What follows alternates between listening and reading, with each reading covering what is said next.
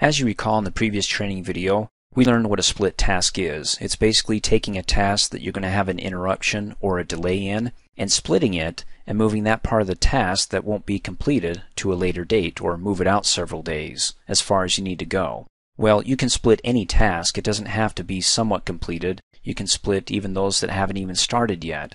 The difference between splitting a task and what we're about to do here, which is called rescheduling a task, is rescheduling a task is taking a task that has already started, either 1, 2, or 10% or 50%, and rescheduling that part of the task that hasn't been completed yet to a specified later date. For example, I've got this task here, create outline.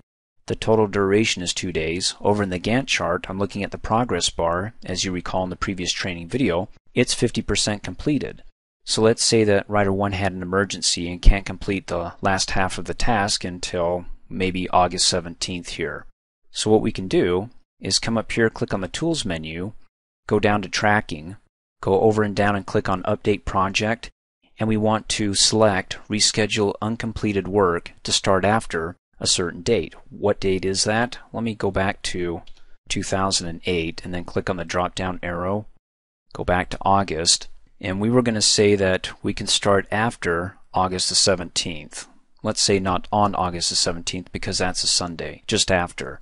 Now, do I want to do this for the whole project or just a selected task? If I say the whole project and click OK, any other tasks that are somewhat completed, either 1%, 2%, 99%, they're going to be starting the uncompleted part after August 17th, which I wouldn't want to do if I have other tasks that are partially completed. Well, since I only have one here, I could just go with the entire project and click OK and be all right.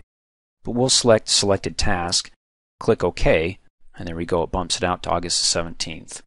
Now you can do that either way. You can either go ahead and split the task as we learned in the previous training video and click and drag that out several days, or if you want to get really specific, I recommend using the Reschedule Task feature here in Project, and you can schedule after a specific date, which again, the 17th was a Sunday, so now we're beginning on the 18th.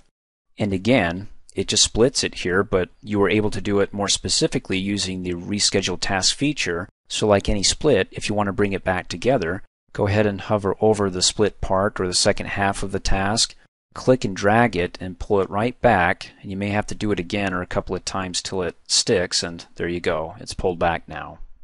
And then of course, if I go ahead and hit undo, you can see that the project's end date hasn't been pushed out because of this delay time that we have between the task here and the next task, so we can keep pushing that up right until it hits here, in which case it becomes critical. Then I'll push the project's end date out.